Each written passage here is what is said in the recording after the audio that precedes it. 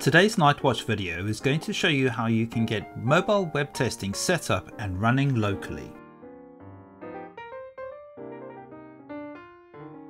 Today's video will need you to have the latest Nightwatch installed.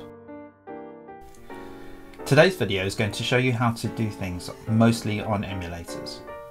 While this can be really useful, I highly recommend that you at least do some of your testing on real devices, as there can be differences between emulators and real devices. To make sure we have everything we need, we're going to start by using npm init nightwatch at latest. Make sure you use the at latest part. npm can be over the top with its caching of tools, and it's always best to use at latest. For this example, when selecting the testing type, I have selected all of the items available with the spacebar. You can use all the defaults for the questions until we get to the question about target mobile platforms. I'm on a Mac, so I'll select iOS and Android as platforms to test. Nightwatch will start installing all its dependencies. You'll be asked a few more questions in a minute once those are done.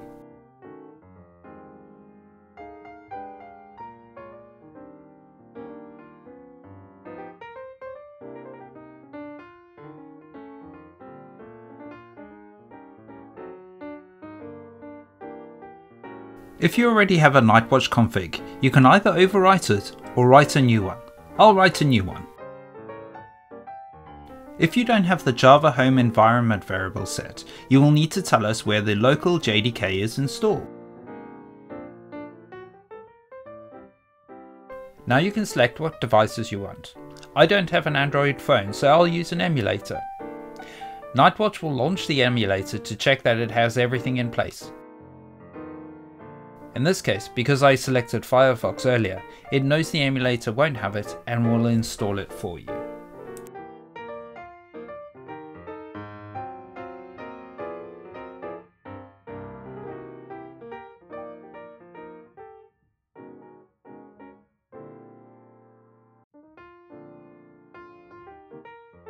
Now let's start by writing a test.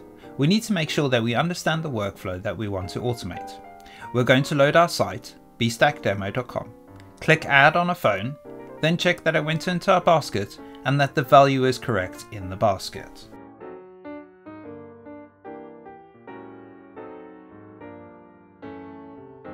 Let's go to our IDE.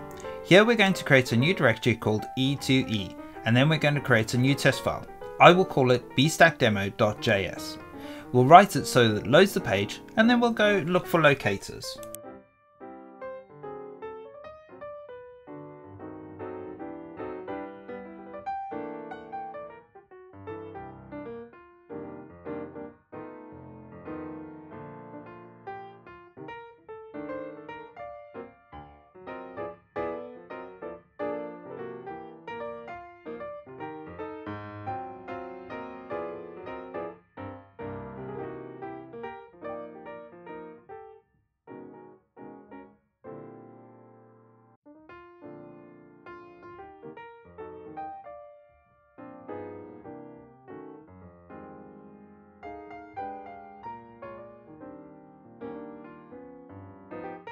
I used the Firefox DevTools to find the locators on my first pass of the test.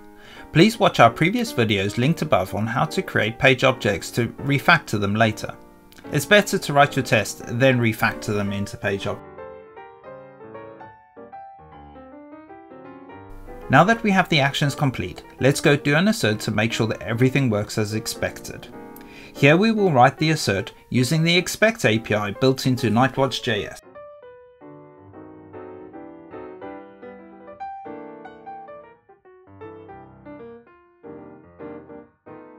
As mentioned earlier, don't worry about the silly looking locators at the moment. We'll make sure that they're better when we go back and refactor them.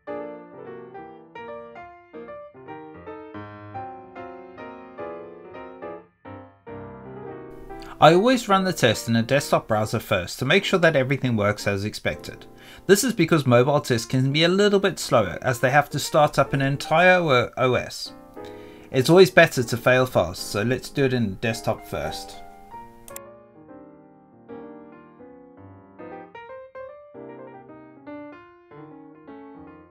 Now let's run this test in a mobile browser.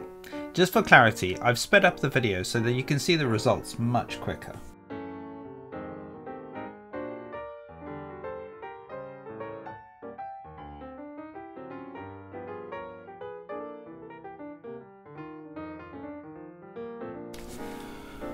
One problem that you will run into once you've done all of this is that you won't be able to scale quite so easily as you would with desktop browsers.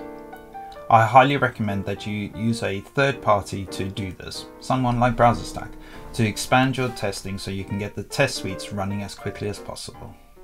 And thank you for watching this video.